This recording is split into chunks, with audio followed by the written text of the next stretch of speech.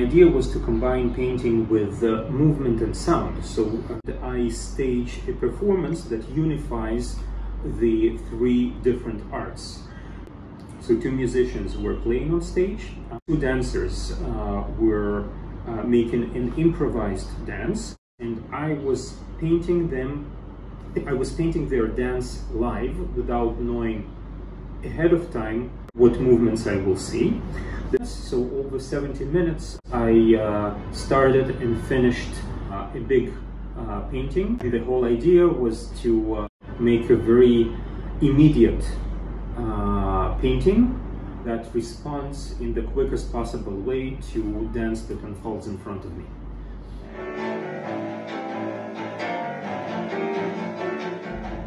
I'm here with Ilya Gefter at his studio. Hello, Ilya. Hi, Avi. I wanted to share with my friends what I see here and to hear your story. I'm first and foremost a painter. I use the painting material to express what I see, how I see, and how I feel about what I see. So essentially my work is representational. I'm not making paintings that are complete inventions. I make paintings that are based on life around me and nature around me. How do you define good art? Good art is, good painting is a mode of communication. It's a mode of very direct communication that bypasses words. It's a very intuitive and very emotional way to communicate, just like music. Mm-hmm. In today's era, we have that camera, telephone in our hand. We can take a beautiful picture of the sea and enlarge it. What makes painting with oil different from a photograph that is also beautiful? The photograph is a record of what you see. But let me ask you a question. How many times would you want to look at the same photograph again and again and again over a course of 1 year? Unless, of course, it's a photograph of your daughter or your son. Okay? I think if the painting is successful, it has something new to offer every time you look at it. So you can look at a successful painting of a sea or a person over and over and over again. It will speak to you each time. The artist tries to get the emotions from what the person is in front of him, right? That the photograph sometimes cannot give it to you. Well, a photograph is taken by a click, which takes maybe a few seconds. Painting is made over time, days, hours, and even if a painting is made over a few minutes, there's a lot of human intuition and human experience that goes into it. But usually paintings take quite a while, and over that process, all kinds of things enter into the painting. It's not that necessarily that I would sit and think, okay, what emotion do I want to express? The emotions are channeled unconsciously into the work as the work progresses.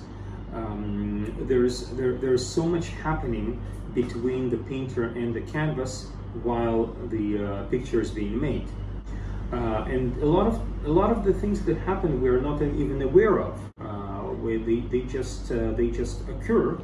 And a good painting, I think, it has more to offer than the artist intended to say.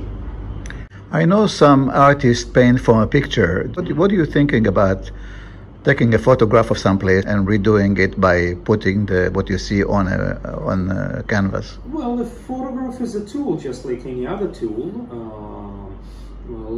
Let's say if I paint a self-portrait, I use a mirror. A mirror is a tool. Right. If I paint you or somebody else's portrait, I can take a photograph and use that as a tool. Right. There's nothing wrong with that, as long as the painting has more to offer than the tool that was used to make it. I know you also have a art school or painting school. What is the purpose of the school? Who comes to the classes? 6 years ago, I opened my own art school in Tel Aviv, and the art school is for adults. Some are aspiring artists who will become great professionals in the near future. For some, it's a hobby, and some are somewhere in between. They search for their discoveries in this amazing art of painting. Okay, I see you have many paintings of sea and water. Why do you focus on sea and water? I'm fortunate to live right by the sea. I love the sea. That's a part of my life's landscape. I see it almost every day, and whatever becomes a part of my life, I want to channel into the canvases. For the last year and a half, I've been working on an extended series of paintings that are all based on visions of the sea in different conditions, different times of day, different seasons, and sometimes maybe it can also be more than the sea. Who knows? So when we look at this picture, I see rocks, water, sand, shadows. Well, it's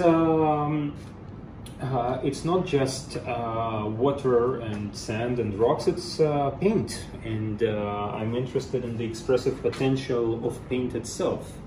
I think that's one of the magical things in painting, that paint can represent something and be itself at the same time. So it's a rock and brushwork at the same time.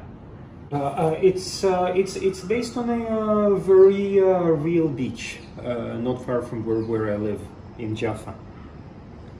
And let's talk about this painting over here. Now, many of your paintings of sceneries are like cloudy. Is this a style of yours, would you say, that you... I want the painting to have more than just the objects. I want the paintings to have an atmosphere. So the atmosphere can be more foggy, more mysterious. It can also be crisp. Why did you decide to do this composition? I'm just curious. I think one of the jobs of a painter is to discover mystery absolutely anywhere. I can look at a water bottle on a table and be utterly excited about how it looks, or the most simple car on an empty street can express as much as a great famous building somewhere in Europe. Is there any painting that is hard for you to let go? Let's say you attach to them emotionally? Well, maybe this one. Why? Very hard to tell. Is it you? Yes, it's a self-portrait, but it has no intention to look like me. So why did you connect to it so much? You look very much thinking, or very not... There are some things that are better not to express in words. I understand. Behind you, I see a painting over there of a traffic light. Why did you focus on a traffic light? I find the combination of natural light and artificial light in the cityscape absolutely fascinating. So it's the combination of the most artificial of lights, like traffic lights, with evening sky. That's something really special for me. Do you do it on the spot, or you do it from imagination? I make sketches on the spot, but paintings of bigger scale I work on in the studio. I see. And the painting over here, the sea and the waste material, the plastics, is there a message over here? What did you do this? What was the idea behind it?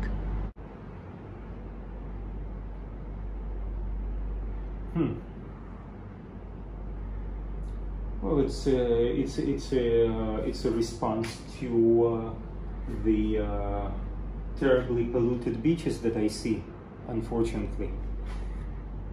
But they're also very beautiful. But it does say a statement basically against pollution.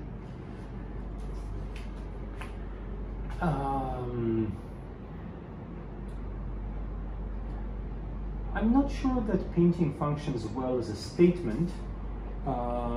It's a response.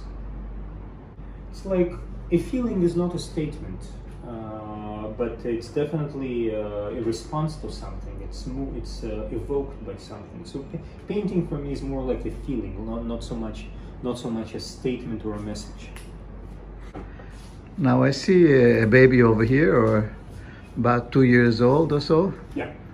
Who is he? That's also a self-portrait. So, what does it mean to you? It's based on an old photograph of me as a 2-year-old.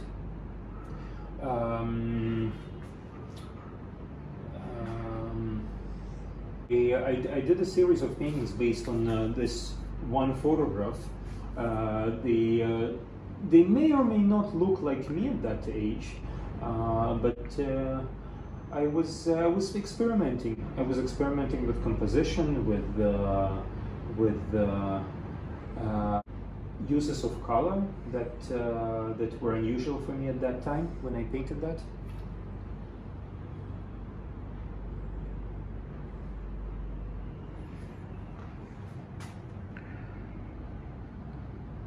So when a viewer sees this painting,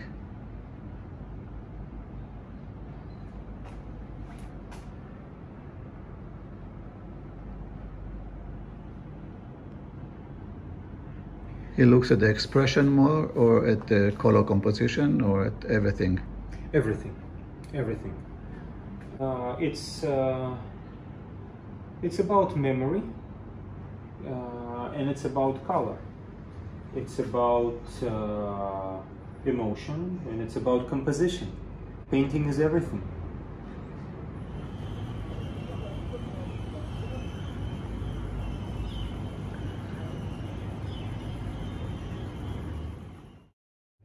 Want to see Ilya Gefter?